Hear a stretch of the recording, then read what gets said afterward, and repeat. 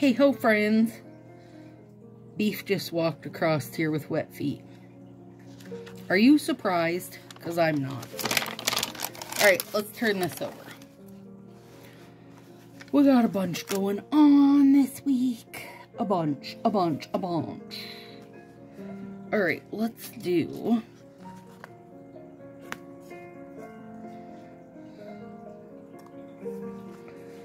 Let's get these grocery stickers down.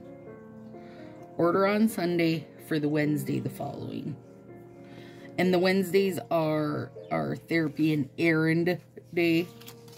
So they work. They work good for the Walmart pickup. Planner comes out Fridays. Let's see if I can use some of those. Cutie pie, little laundry basket girl.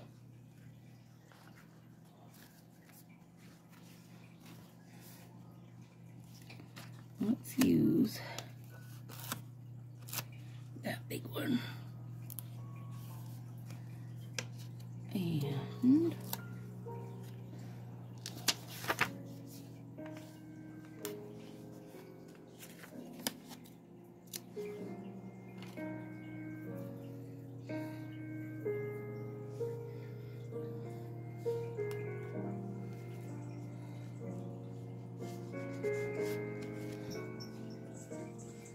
little coffee sticker just cause. You guys, we just did these nails. Oh my god, I love them. We just did them in Shannon's group and they're good. Let's see. Moving these down here for a sec.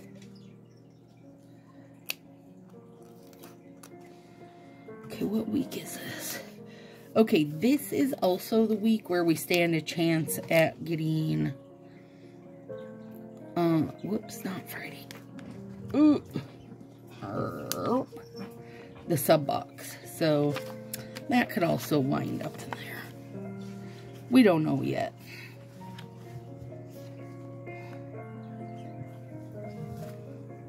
And then, a bunch of med refills and some angry beef stew. Oh, I tore his tail on that one. He would not appreciate that even a little bit. Get rid of that. Get rid of it. Try again this time. There we go. And I need to tip his little ear so he's accurate. These are going here because he's got to get his shave. That doesn't make him happy. It does make him happy after, though. He gets very proud of his newly done stuff.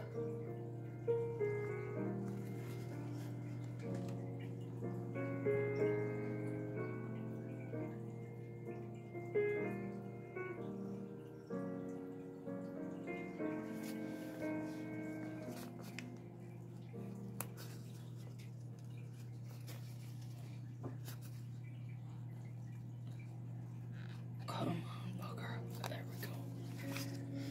There, bitty. Alright, now, let's get these out of the way.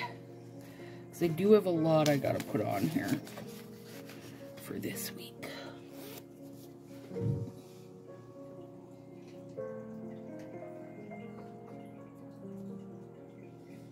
Let's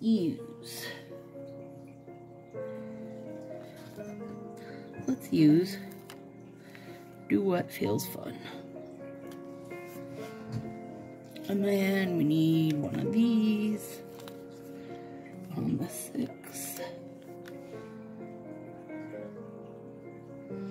6, 7, 8.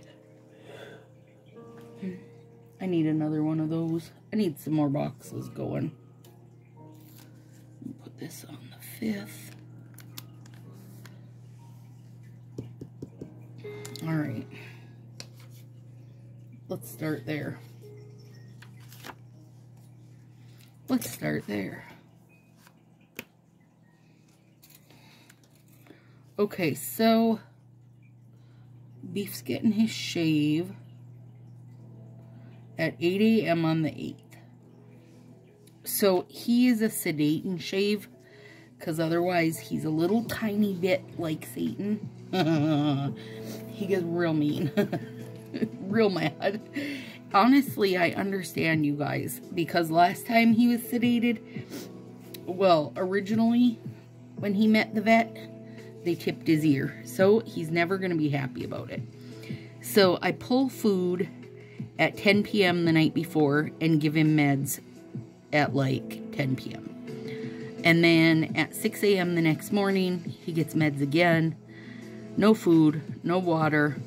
And then I drop him off at 8 in the morning.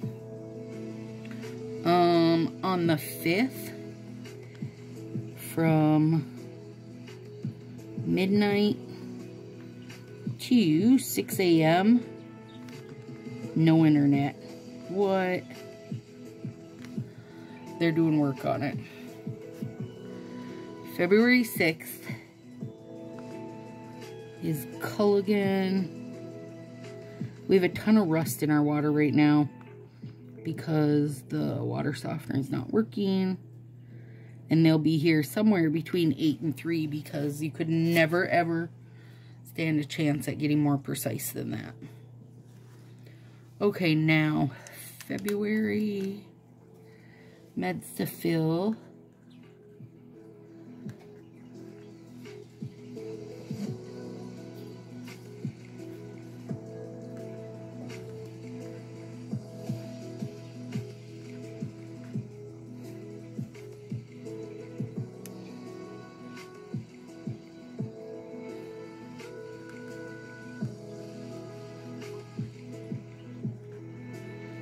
I don't write these notes, I don't remember. Okay, and then bump that out to March. And I believe that we end in March, you guys. Let me look. And we'll be in a new, yeah. We'll be in a new one. Oh my gourds. Even though it's new, I think it looks just the same. Okay, now. Mess, mess, mess.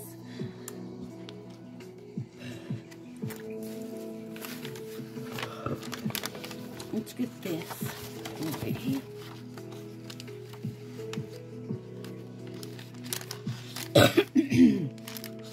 Now, if you got no interest in what's been going on in my puzzling world, then you want to be not right here. Hang on. Beef stew also left footprints on this, so.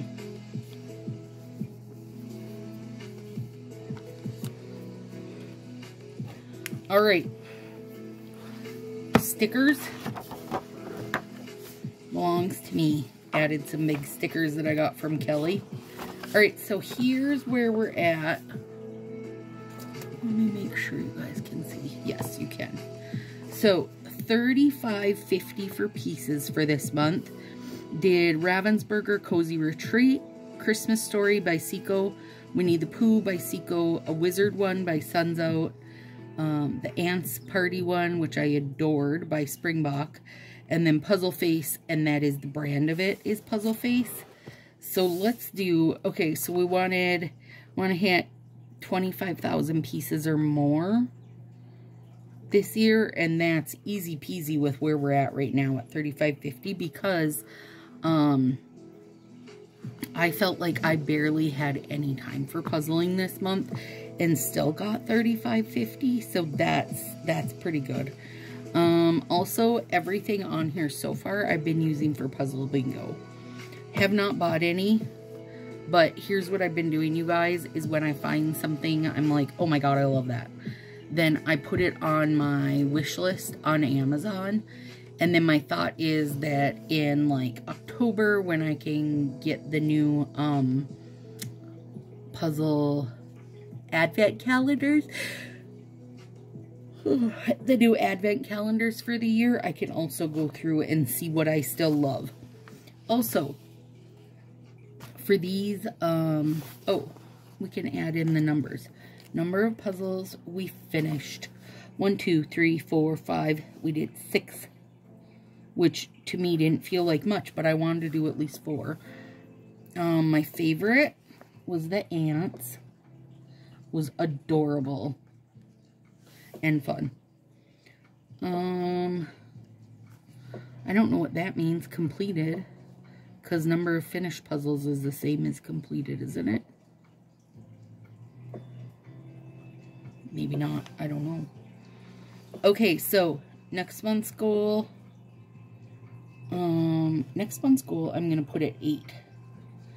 And then I'm going over here. I need a little sticker, because why not? Put this here. We're going to put the goal is 8 right inside that little piece, because that's cute. And this is for February 2024. Alright. Oh, we can put total pieces too. Yay. 35.50. Alright, now there are more month and year pages than there are like individual pages to put your puzzles. So I did 3 per page, even though I didn't initially start out that way, you guys. That's what I wound up doing because I don't know how else, like, otherwise I'm going to run out of these, like, ratings pages long before I run out of the month and year, and I don't want to do that. So, initially I started by just doing the puzzle on a page, but then wound up doing 3. So, this is a little discombobulated, which hopefully will get better next month. So, this was a Ravensburger Cozy Retreat, 500 pieces, and this is the picture of my finished puzzle. All 3 of these are my finished puzzles. And then I printed them on my little sprocket printer. And it prints a sticker, you guys. So then I just peel it, stick it. Okay, so awesome chunky pieces. But it had so many bent knobs, which is a constant find for me with Ravensburger, and which is why I don't buy them. I don't go looking to buy a Ravensburger puzzle at all. I just don't.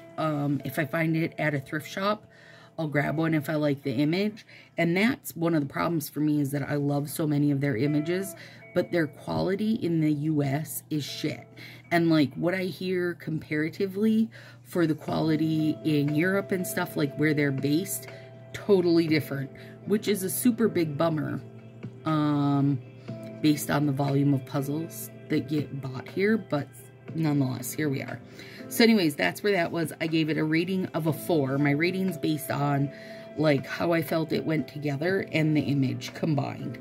Okay, so this Sun's Out puzzle, I gave a 3 because I don't love a watercolor image. That's really not my jam. I don't like those kind of soft lines where I can't pick out where it's going to go in the puzzle. But Sun's Out cut is my jam. It's a random cut puzzle. They fit so tight and so good, you could just pick, you could have just picked it up, like picked up a corner. And then just don't love the watercolor art, which is why it got a 3. Now, Springback is like the best of all worlds. I love their art, which this ant art was so my jam.